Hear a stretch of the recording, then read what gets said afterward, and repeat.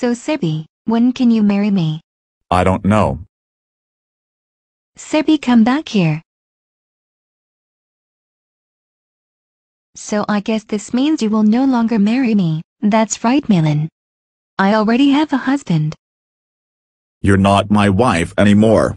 Now get out of my sight.